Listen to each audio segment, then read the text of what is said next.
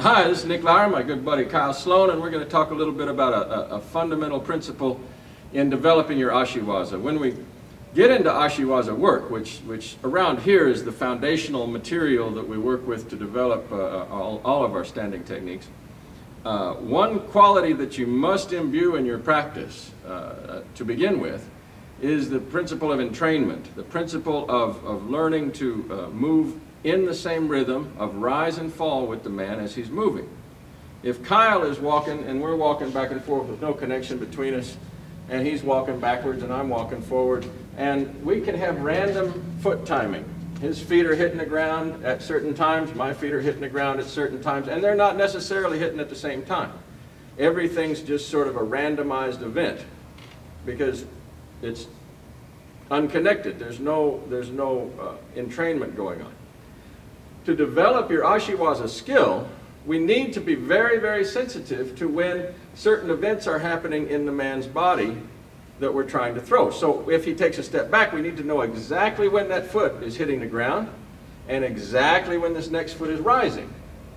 In order to do that, we entrain. So I lay a hand on the man, and when his foot goes back, my foot goes forward, and I practice letting my foot hit the ground at exactly the same time as letting his foot hit the ground.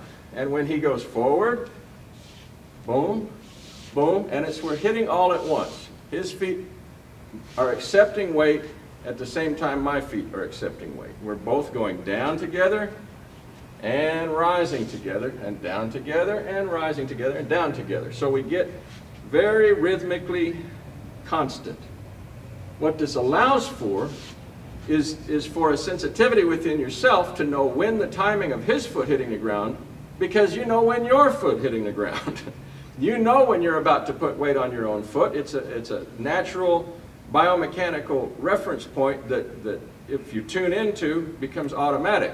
If you make it your habitual practice that whenever you lay hands on the person and he begins to move, that you get in rhythm and get in step with him, then wow, I knew he was about to put his foot down. I didn't have to look down, I didn't have to get ready. I knew because I knew when my foot was going to hit the ground. I could read the timing and anticipate when his foot had to be there because I knew when my foot was going to have to be there.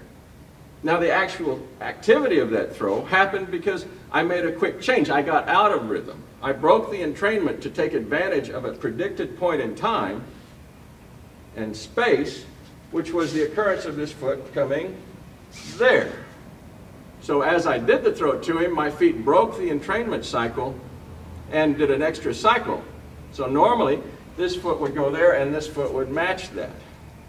But in that particular time, I predict the timing and then change. I do two little foot cycles within the same beat, and that creates the effect we're looking for.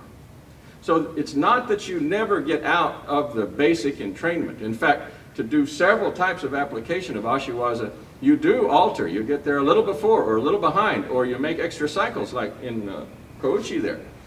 But you must develop the entrainment first. You must get very consistent first, and then learn to exploit it as a tool.